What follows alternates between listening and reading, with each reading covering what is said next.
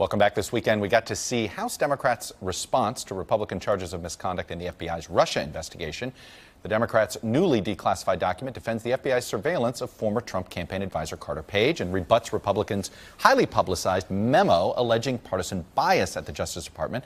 Now, part of the reason that initial memo was so hyped, Kremlin-linked bots seeking to discredit the Russia investigation. The automated accounts designed to amplify political divisions sprang into action on social media, calling for that memo's release. And of course, they've also gotten involved in this gun debate as well, whether trying to create fake news or amplify fake news. Joining me now is Democratic Senator Amy Klobuchar of Minnesota. She's introduced a bipartisan bill aimed at trying to police social media, at least on the advertising front. Senator Klobuchar, welcome back to Meet the Press. Thanks. It's great to be on, Chuck. All right, let me start with this larger issue here of policing social media. I know your bill, and it's an attempt to make digital ads part of the campaign finance laws that we have here, that they're regulated just the same. But would your bill have been able to regulate YouTube and keeping them from spreading this idea that one of the students was an actor, for instance, when it came to the gun activism?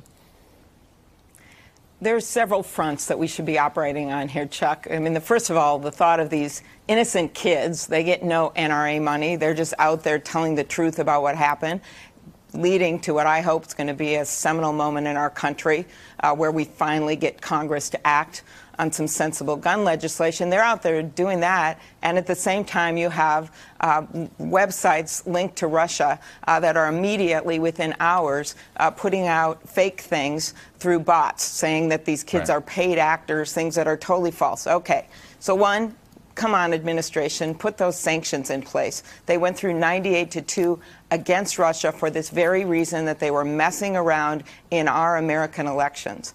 Secondly, on the bot front, separate from my legislation, these are the most sophisticated companies in America. They have brilliant people working there. I believe that they've got to put more resources. Maybe it means they make less profits off of ads and other things, but they've got to put the resources into Facebook and Twitter to stop these bots from dominating the accounts. There are literally tens of millions of these accounts out there right now on people's pages. How do you incentivize? And the third thing is... Oh, go ahead. Finish your third point. Sorry. I apologize. No, it's just, how do you incentivize it? Public pressure, Congress holding hearings, pushing them and pushing them, people realizing that these are fake people, which I'm starting to see on my account. You know, should they be fined, in a Superfund disaster? Should Facebook and Twitter face fines if they fail to follow, to purge itself of bots, for instance, after the government finds out? I think that would be a great idea, but then you need a Congress to act. And there are too many people that are afraid of doing something about this because we know these sites are popular. Everyone loves putting recipes, cat videos. It's a great thing. But at the same time, there's an ugly side of this. And someone once said that these systems were set up without alarms, without locks, and big surprise, bad guys are coming in and manipulating people. And that is what's happening, and worse, literally committing crimes when they tell people they can text in and vote. And the last thing we know is that Russian rubles were spent on ads coming out of this latest indictment, that the Russians spent a lot of money on paid ads. That's much simpler to regulate, Chuck. You know why? TV, your station right now, has rules in place. So does radio and print. Do the same thing. They got to have disclaimers on issue ads and on candidate ads, and they have to disclose them so the press and the other candidates can look at these ads and figure out where they're coming from, what they mean. I want to move specifically to the gun issue because, you represent a diverse state when it comes to the gun issue, both with some rural areas. I think of the Iron Range, and I can only imagine their mindset when it comes to some of these gun laws versus those in Minneapolis. It's going to be a different story. As a leader in the Democratic Party, how do you strike this balance? We were just talking about it in the panel before. How do you strike this balance where some of your colleagues, like right next door, Heidi Heitkamp's never going to be able to vote for an assault weapons ban, but there's some base Democrats who think that's an outrageous decision. What do you say to the base? I was up on the Iron Range 2 days ago, and I was actually quite surprised when your hosts there and your guests talk about tipping points. That's where we are. I had a number of proud gun owners. We have a big hunting culture here, and I always look at every bill that comes before us, and I think, would this have hurt my Uncle Dick in his deer stand? And what these hunters were telling me the last few days is that they are ready to do some background checks. They asked me why the bump stock bill hadn't passed. They understand, as law-abiding gun owners, that we need to make changes. And I think these students are going to lead the way, and we're going to finally see some action.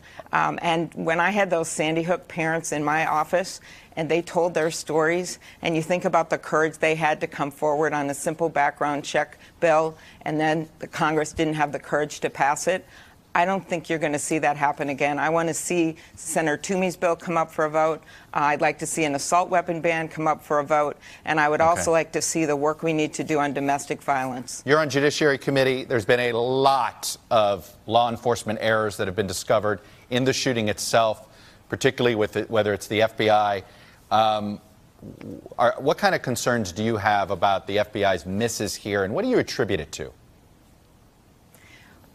I'd like to get all the details on this because I think someone clearly made a major tragic mistake in not reporting that to the Miami field office, and the FBI director has specifically come out and said it was a major mistake. In addition to that, you have an armed sheriff's deputy outside of the school, didn't go in, has now left that department, but you literally had 23 reports about this particular killer to law enforcement over the years. So they clearly had, it's not just FBI, it's also what was going on the local level.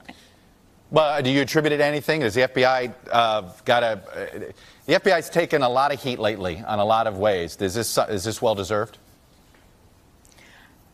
It sounds like this was something that has to have a major change in terms of how they do their operations. If something was reported to a call center and then didn't go to the field office to be checked out, that's a mistake. But again, 23 reports to local law enforcement as well. So they have some issues here, but that doesn't take away from the fact that if you want to stop these mass shootings like we've seen in other countries, whether they are in a church, whether they're in a concert venue, an outdoor concert venue in Las Vegas, you've got to start admitting, as so many gun owners in my state are starting to do, that we can do some changes without hurting hunting. And that includes background checks, assault weapon ban, and some of these other things we're talking about. Senator Klobuchar, I have to leave it there. I appreciate it. Thanks for coming on and sharing your views. Always good to talk with you. Go Olympics. We're proud of our Minnesota Olympics, Chuck. Quite a bit. We need Minnesota to do well. There you go. We'll talk about it. They have done very well. All right. Thank you.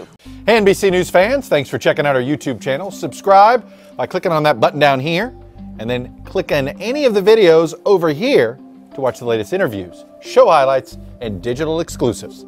Thanks for watching.